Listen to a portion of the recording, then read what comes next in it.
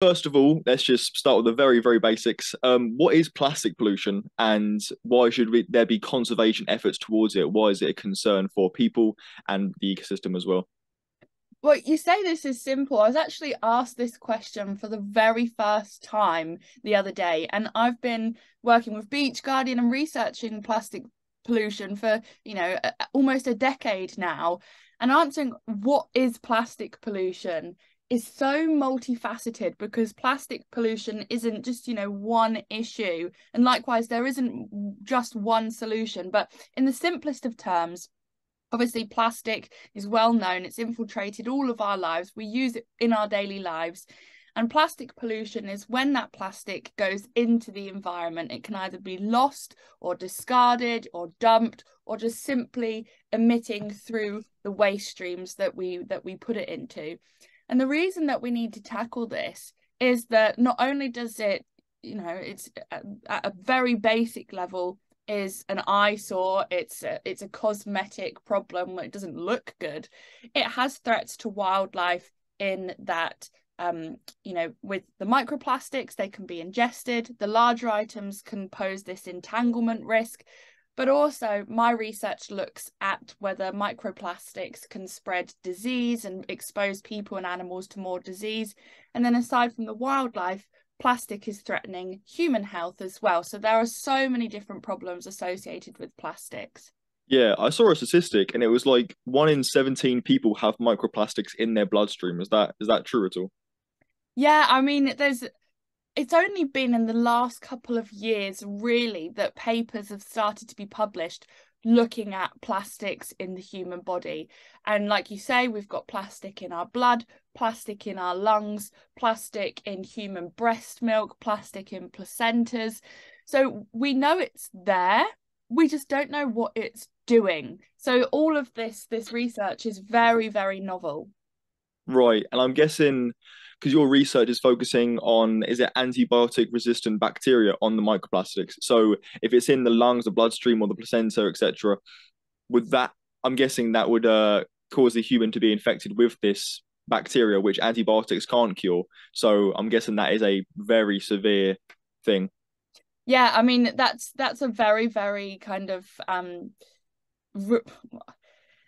as I said, the research is very novel and we're just trying to understand what's going on. But the conclusion you're drawing is one that I'm kind of trying to prove myself. We know that microplastics go into the environment. We know that when the microplastics are in the environment, they become colonized by bacteria. We know that the bacteria on microplastics is quite frequently distinct. So those communities are different to those that are in the surrounding environment and on natural substrates like wood. We also know that microplastics get eaten, and we know that microplastics are more likely to be eaten if they have bacteria on them because it masks the not natural smell of plastics. So my research is really trying to investigate whether microplastics are like a vessel to carry these like disease Right. causing or Yeah. potentially antibiotic resistant bacteria.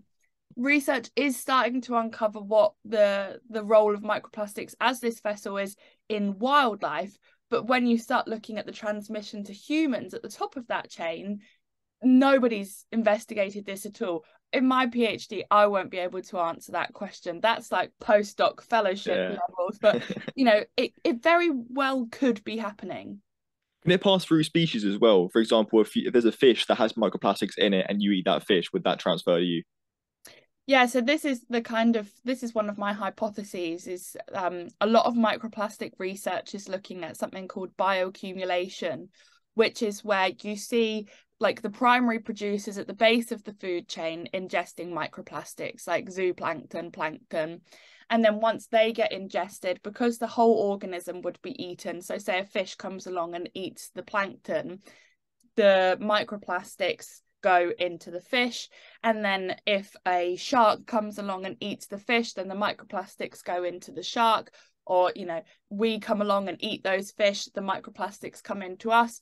And even if the microplastics themselves have been excreted by the animal, there could be an accumulation of toxins, chemicals associated with the plastics, or those bacteria that are associated with the plastics. And the reason that bioaccumulation is so bad is if you think one plankton could eat, let's say, 5 microplastics, and then a fish comes along and eats 5 plankton. So they've got 25 microplastics. Right, yeah. And then a person comes along and eats 4 fish. They've got 100 microplastics. So the higher you go in the food chain, the more plastics you could be accumulating. So there's like a trophic level increase with microplastics. And I'm guessing for all species, maybe, isn't it like an endocrine stopper? Doesn't it sort of affect the endocrine system, the hormones in humans and other animals? Is there like sort of science on what hormones it's reducing? Yeah, so you're exactly right. So within plastic production, the plastics themselves are impregnated with a lot of chemicals. And these chemicals have a large kind of array of different purposes. So flame retardants, plasticizers, antimicrobials themselves to stop them being kind of colonized by bacteria. You know, especially with COVID, we started seeing that anything that had an antimicrobial compound in was suddenly, this is antibacterial or antiviral because you don't want to touch it and, you know, catch COVID, whatever. So these chemicals exist in plastics and they can leach out of the plastics potentially into wildlife and people. This is particularly concerning when, say, you have a coffee cup, like a polystyrene coffee cup, and that's got all kinds of chemicals in. You put hot water in, and that heat encourages the leaching of those chemicals from the plastic into the liquid, and that goes into our body. And you're exactly right. One of the biggest concerns, aside from carcinogenics, is that a lot of these plastics are endocrine disruptors, which you know, moderates hormone production.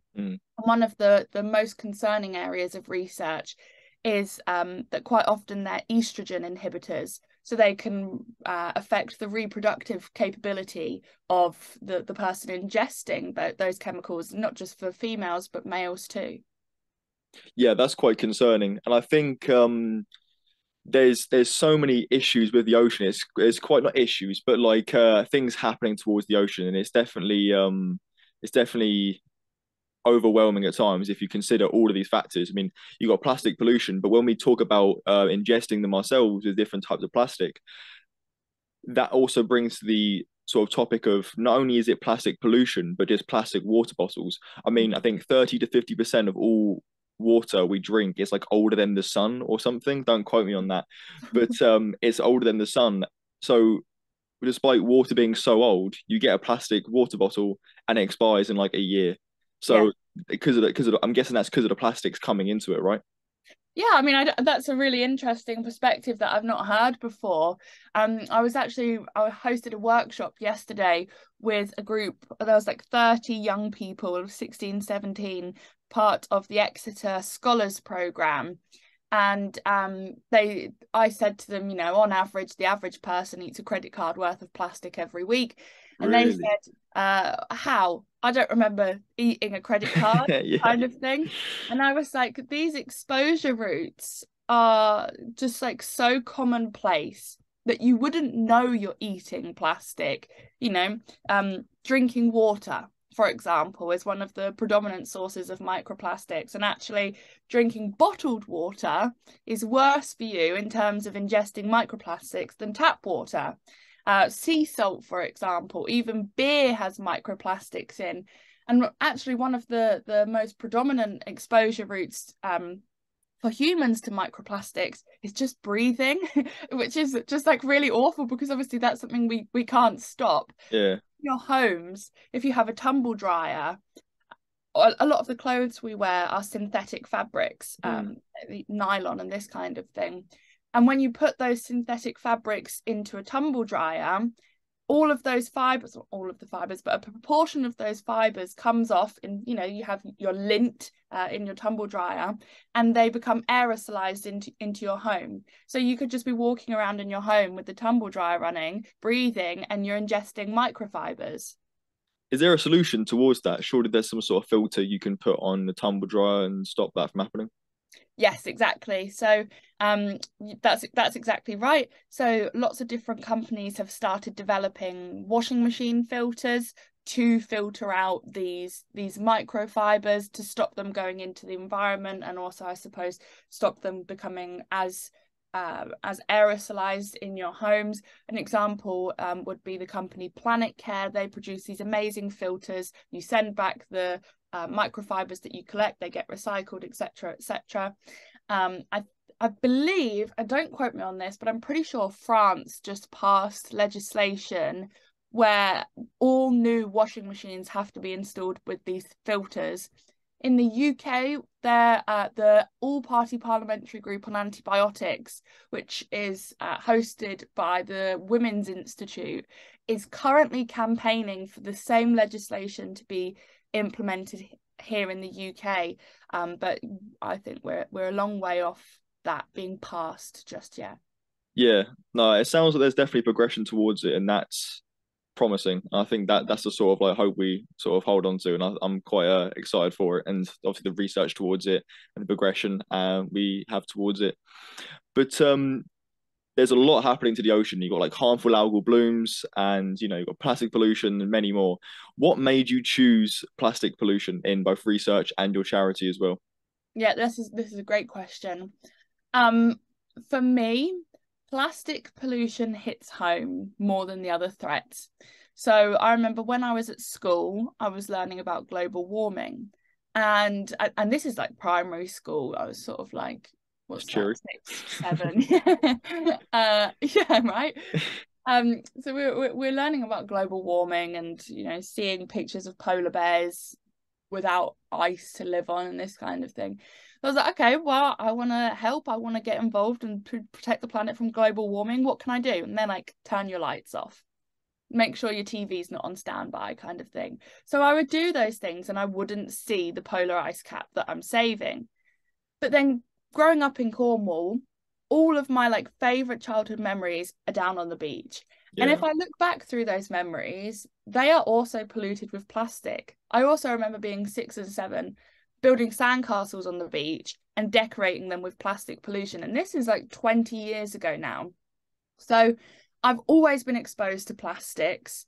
It affects my home. I live very close to the beach, very lucky in that sense. So I see it on a daily basis. And what I love about plastic pollution as an issue to tackle is that you very quickly and very easily get that rewarding feeling of knowing you've made a difference. For example, you go to a beach, you see that it's covered in plastic, you can see the microplastics, you can see the macroplastics. You spend half an hour doing a beach clean and it's clean. Instantly, you're like, I made a difference. I did something. I have made this proactive choice to contribute, and it's making a difference. And there is no other environmental issue that gives you that instant reward.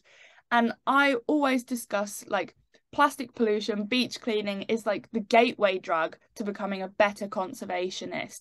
Like, you do a beach clean, you get that reward, and you're like, what else can I do? Maybe I'll go and do a protest for climate change. Maybe I'll change my diet. All of these other things that if you had started with doing a protest or changing your diet, maybe you wouldn't have had that so much empowerment, because you can't actually see the difference that makes. Yeah, exactly. I've done beach cleans before, and it definitely gives you that instant sort of thing of knowing how unbelievably littered a beach can be. And then even sometimes when it doesn't look that bad, by the end of the day, you look at the stack of rubbish you've collected, and like, whoa, that's a lot. Like, cumulative on the beach, like, whoa, that's it builds up. And it's one of those things where the public and on the media and stuff definitely tackle plastic pollution so much. I mean, a couple of years ago, plastic straws, that was a huge thing, but they've now got paper straws everywhere, just because it's such a visual sort of thing. And if you go on Google and Google plastic pollution, there is like the worst photos that you can see. And because obviously it's so visual, and it's so like easy to see, like a turtle choking on like a straw or a plastic bag, etc. And that's why it's quite heartbreaking in that regard, and very rewarding to do beach cleans and see conservation towards it. But you mentioned your litter picking events. What is the because your charity is called Beach Guardian, we actually haven't mentioned that yet. But what does your average beach clean look like? How do you organize it? How do you set it up for anyone listening that might actually want to set up their own beach clean but think it might be a bit too big of an event to have? Yeah, I mean, doing a beach clean, it can be very easy and it's such good fun. It really is. And, you know, obviously I'm biased and probably a bit of a weirdo with this obsession with plastic, but it really is good fun. And it's what I love about beach cleaning is it's as much as a social thing as it is environmental. You know, you're bringing people together, people from different backgrounds. Quite often we have vulnerable people on our beach cleans, you know, people suffering with their mental health, loneliness, isolation, addiction, this kind of thing. But the actual hosting of a beach clean, you don't need a huge amount of equipment, and there is a lot of different groups that can help you with this. So first thing, if you just want to do your own solitary beach clean or just go with your family, the best and easiest thing you can do is Google 2-minute beach clean. And 2-minute beach clean have these beach clean boards set up in various different locations all across the UK. In these beach clean boards, you will find a litter picker, a bag, and there's antibacterial spray. So you can literally just turn up to a beach, help yourself to a litter picker, do a beach clean and take a picture, you know, find some stuff, and it's really, really easy and accessible. If you want to host a community beach clean, all you need are litter pickers, bags, gloves, sometimes bag openers, depending on what bags you have, but that's about it. You just need something to pick up the litter with and something to put the litter in, and that is it. Of course, you have to be cautious of health and safety, but in Cornwall, we have this fantastic organisation called Clean Cornwall. And if you log your beach clean or register your beach clean with Clean Cornwall, then they can provide you with a risk assessment. They can come and collect the waste once you're done. So there are lots and lots of different ways for you to host a beach clean and be supported in doing that. That sounds great. No, hopefully some people have the incentive to organise some, and who knows, maybe I'll do it myself one day. It seems a good thing to do. I've done it before, and I'm like, definitely do that again. Like, I don't think I've known anyone that's done a beach clean going, "Cool, that was a waste of time. Won't do that again." Everyone leaves going, "That was good. I actually enjoyed that. It's a nice Yeah, sort of like time to meet people and you know, do some good conservation." yeah. But you have a YouTube channel, and what was it like as a conservationist to have a YouTube channel and sort of like publicize your work on there? What would you sort of think of it? Yeah, I mean, social media has been our greatest ally at Beach Guardian. You know, as a charity or non-government organization, I should say, having these tools freely available to us has meant, you know, it takes our messages, our very local community-based messages, and communicates them globally. And that has been absolutely essential. And doing the videos and the blogging and this kind of thing, I never foresaw that that would be part of what I do. But I think it's important when you're in a conservation role to be a science communicator and be able to communicate these various things. And also, you know, you have to remember when I started the YouTube channel, this was when I was working full-time at Beach Guardian. I'm now part-time because of my PhD, but I was spending a lot of time actually in the environment, like on the front line, seeing so many different things. You know, I was on the beach every single day, and I saw some things that you wouldn't even believe. I was able to, you know, I saw evidence of things being entangled in plastic waste. I saw beaches that were smothered, absolutely choked in microplastics. And I was seeing those things. I was like on my own. I needed to find a way for everybody else to see these things too. So having my phone and just being able to do like 30-second videos here and there meant that I was taking all of the things that I was seeing and just showing them to everyone else. And that is essential. That's really important. I think that's why it's so good for social media as well, because what a lot of social media is you're showing people, especially with YouTube and stuff, you're showing people things that they will not see normally on a day-to-day basis. So if you're going to the beach every single day and you're seeing Yeah, these insane amounts of plastic on the beaches, that's then going to open the eyes of people that won't see that and then exactly. realize how big of a problem it is. And it's not like it's not relevant to the average person. Everyone's around plastics. I'm probably holding plastic right now, Mike. You know, Yeah, like as the, you know, this second I'm involved in plastics, so it's relevant to pretty much everyone as well. So that's what makes plastics very unique Yeah. issue in conservation. Yeah, that's actually something that I regularly say, and I'm so glad you've said it, because that is the reason why we all have to do something, right? It's like if I look around my desk, I see plastic everywhere. This is an issue that affects everybody on the planet. There is not one person that this does not affect, and I guarantee, like, almost, like, maybe the people that live in the most remotest areas, but even then plastic is starting to get imported to them. Like, plastic is absolutely everywhere. But that is the reason that we can tackle this, is because there is something for everybody to do. Everybody can get involved in this campaign. Exactly, yeah. And watching through your videos, your later videos were, during the peak of the COVID period, and there was a lot of PPE pollution, like an insane amount, just face masks, plastic gloves, etc. And I saw in the news as well, there's a lot of concern about it. So it wasn't even just, you on your channel talking about it. It was even like BBC was definitely bringing it to surface. So how bad was it? And is it still bad now? Obviously, it's been like 3 years since the COVID sort of situation.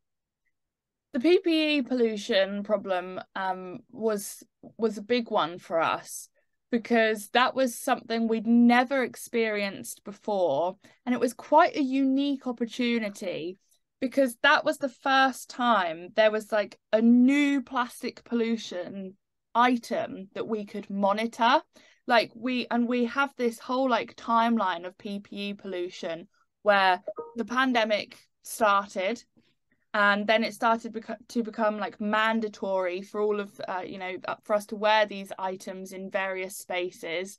And then all of a sudden we start to see them spilling out into the environment in various quantities, and we could almost see how quick we could track how quickly PPE pollution, this new plastic pollutant, went from the land to the rivers to the beaches to the ocean. And it was a totally unique scenario for us.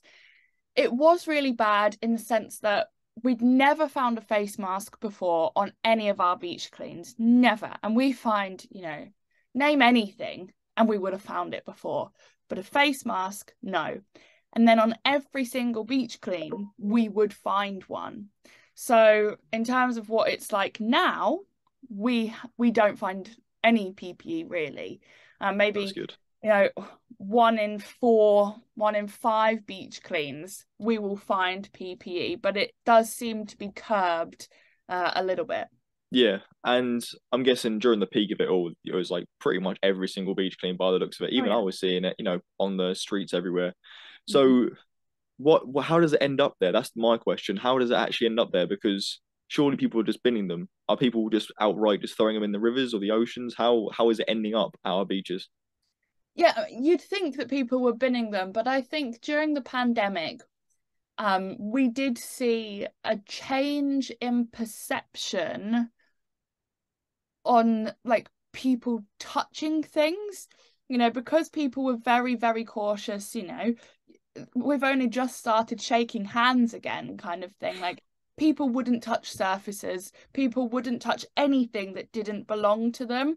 And even if people's face masks like blew off when they were like walking from a shop to their car, or it sounds so silly to like be so specific with examples, but if people went into a supermarket, had all their bags of shopping, opened their car door, and I know a lot of people had face masks like in the like pocket down the side of their car door, and they all blew out, they wouldn't go and pick them up, or other people wouldn't go and pick them up, because of that concern that they are going to get sick from touching someone else's waste.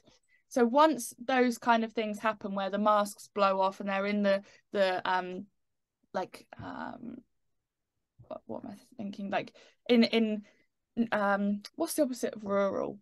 Urban. When they're in Urban, urban, thank yeah, you. yeah. When they're in urban spaces, then it rains or it's windy and they end up going into river systems, and then the river carries them into the ocean. So it seems very simple, but that's basically what was happening. Yeah, I'm guessing there's a load of different examples. My sort of mind went to having them in plastic bags, but then having seagulls just peck at them and then just fling Yeah. them away. That definitely has to happen to at least a couple. There's many different routes by the sounds of it. And because we talked about the tumble dryer and the microplastics in the air because of that, surely that's also the face mask as well. If you like breathe on it, maybe warm it up, maybe it's the air circulating. Are you actually breathing in plastic when having a face mask on? Was that happening at all? Yeah, I mean, I'm sure there is research on this. I haven't read any myself, but I think that's quite a logical conclusion to come to.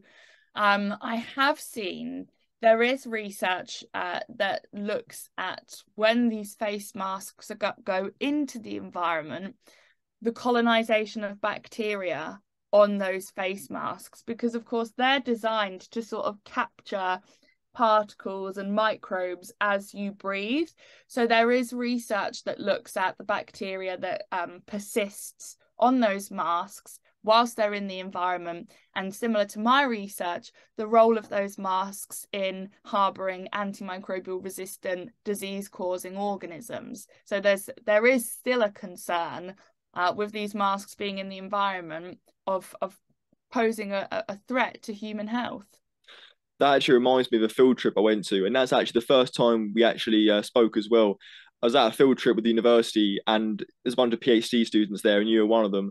And I think the first thing I heard you say was something like, "There's like 20 odds different antibiotic bacteria species or something in the oceans," even though like Falmouth was a very clean sort of area. I was thinking like, whoa, whoa, whoa. She's saying if you can go in there with an open wound or like just ingest it, and then Yeah, I you're think infected with some sort of resistant bacteria. That was Yeah, like, I think that whoa. was I think I was talking about the findings from the beach bum study that was hosted by Dr. Anne Leonard with the University of Exeter. And she basically, her research looked at human exposure to drug-resistant E. coli, looking at people who regularly use the water environment for recreational purposes, so bathing, surfing, and the people who don't use the water. And what she found was the people that regularly use the water and they could ingest the water through it, being splashed or whatever, are more likely to be colonized by drug-resistant E. coli than people who do not use the water environment. So it's suggesting that the water, using it for recreational purposes, is the exposure route to these drug-resistant bugs. I'm guessing people would hear that and then that can definitely get a fear, like put up a fear. That's something I've said. Like, there's nothing scarier than a conservationist that's doing a PhD. They'll always like say something across the line that's just like, whoa, hold on, didn't know that. It's I actually heard that study from Michael Voss. Actually, I was in Yeah, one of yeah, his lectures and he was bringing it up. So yeah, I've heard that before. But some people can hear these sort of things and then think they can get quite scared of it. They can yeah. maybe that can deter them away from going to the beach. But the beach is such a great place, and despite these, transmission routes, you shouldn't feel like you shouldn't go to the beach. You shouldn't be scared of everything.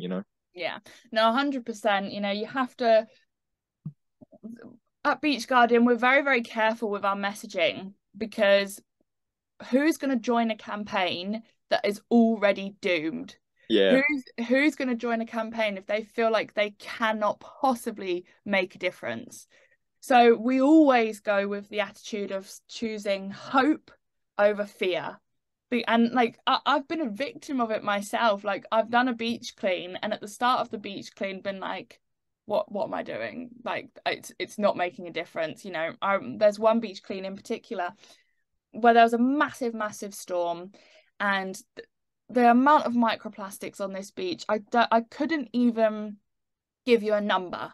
I couldn't even estimate how much there was, because it was unquantifiable. It was just like, it looked like snow. You could not see the sand. And I remember seeing that and being like, I know that if I clean this up today, on the next tide tomorrow, it's probably all going to come back in the same quantities.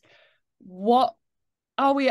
And this was like 4 years into doing Beach Guardian. I was like, are we making a difference?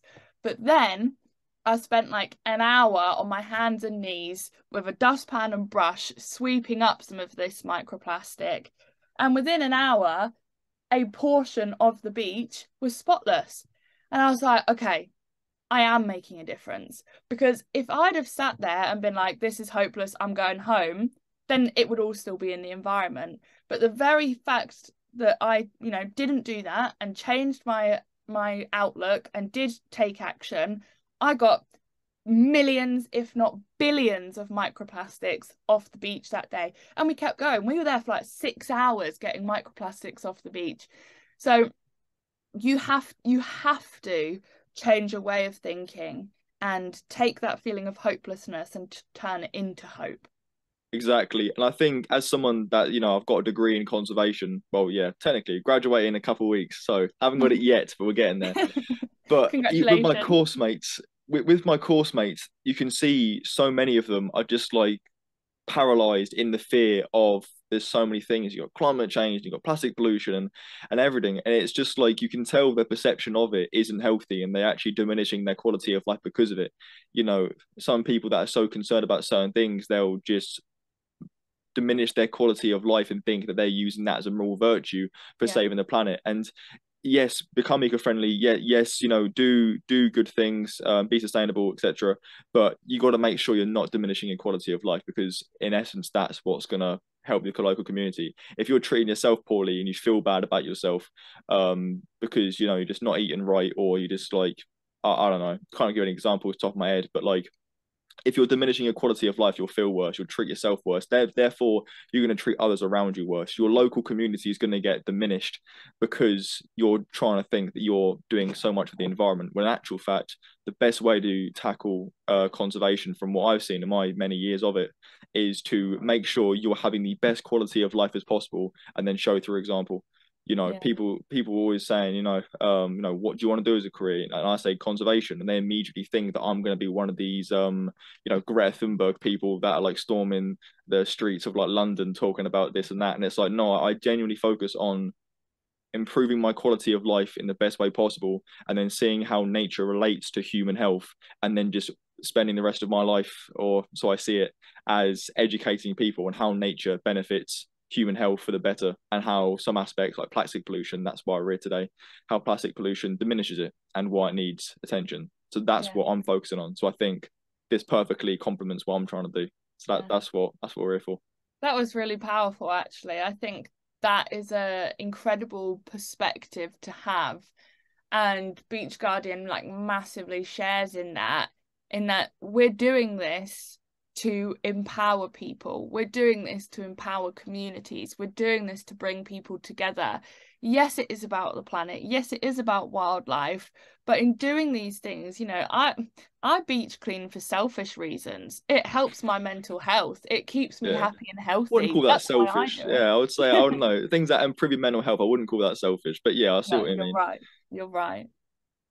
Yeah, that's no, it's honestly a great work by the looks of it.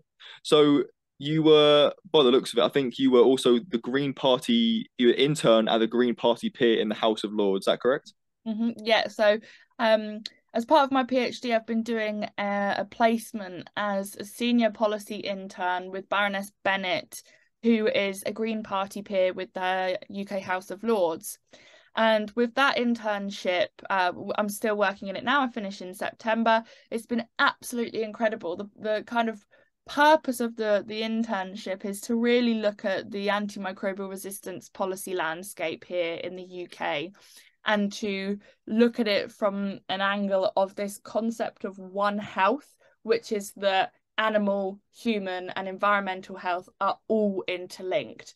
And that's been really incredible. And we're just finalising a project at the moment, which we're launching in London next week, which has been this huge consultation with experts, the industry, policymakers, looking at the threat of pharmaceuticals, human pharmaceuticals in the environment, and how we can better tackle those threats. And again, that's looking at the endocrine disrupting hormone, the endocrine disrupting chemicals, looking at antimicrobials and how they might be driving antimicrobial resistance. So yeah, it's been an amazing internship, and to be able to see legislation change and how policy works from the inside, looking inside Parliament, has been mind-blowing. No, that sounds really good. So I'm guessing the whole politics sort of thing is a completely different aspect to conservation and environmentalists, but also it complements it, but the mindset is very different. How Yeah. have you sort of seen politics? Did you see things now from a more political sort of way, rather than like an environmentalist sort of thing through that internship? I think so, yeah. I mean, what it's taught me is I see how things work. I see how the work that so I can see how the evidence that I generate through my PhD and my career in academia can be used to inform work, conservation work, but also can be used to inform policy. And I can see how to better do that. But what I have learned, which I had never really considered before, is how to play the system. Yeah, yeah. And I don't mean that in like a negative way at all. But before doing my internship, with Beach Guardian, I would always be like, kind of a bit abstract in my advice to people on how they can instigate change. I'd be like, just talk about these threats, work in your community, like keep it all lovey, like really kind of a bit of a cliche in conservation of just being happy and being with people and finding your tribe and this kind of thing, which I do still agree with. But seeing the policy side of things, I've seen some more like concrete ways that you can instigate positive change. And I've started recommending things like giving advice on how you can, use these channels. So, for example, I was talking to an MP and they basically said that, they made the point that the most important thing for members of parliament and even just local authorities like your local council is that they get voted in the next year. Or if it's not them getting voted in, it's someone else from their party. So it's all about them appeasing their constituents. They're not going to get voted in unless they do what their constituents say. So he said that in 1 year, for example, he might receive one letter from a constituent member about plastic pollution, but then he would receive like 15,000 letters about changing a park bench. So even though he knows plastic pollution is more important than a park bench, if all it takes for him to get voted in again is to change a park bench, that is what they will do. So my message is now, yes, do the beach cleans, yes, talk to people, yes, do the social media, yes, do all of these amazing things that make you feel good, but write a letter to your MP. Write a letter saying that you care about plastic pollution and this is what they should do. If those 15,000 people that were writing about the park bench suddenly started writing about plastic pollution, the MPs would have no choice. They would have to do something. So I've seen the power that we actually have as civilians, as citizens, at these really high levels of decision making, because ultimately the government has to do what the majority says. That sounds great. I actually never knew about that at all. I Exactly, nor did I. never even considered about that at all. So following from that, is there any sort of plan of action for the governing bodies to like tackle plastic pollution? Is there anything the government are trying to do towards it? I mean, they have this massive action plan to tackle plastic pollution. It was launched when Theresa May was in power, and it was this 25-year action plan to tackle plastic waste, which ends in 2042.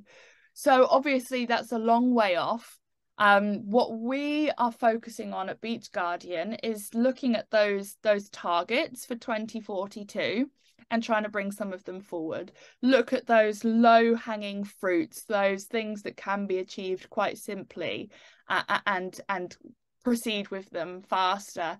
There's things that they're working on at the moment, like a deposit return scheme, certain bans, changing plastic taxes, changing the requirement for the inclusion of recycled content in new plastics, this kind of thing. But because of COVID, all of these things just kept getting pushed back. So it's just really a case of keeping on top of what's going on in the government and nudging them, sending letters. When's the deposit return scheme coming? This kind of thing. Exactly, yeah. And that sounds like one of the best plans of action by the sounds of it.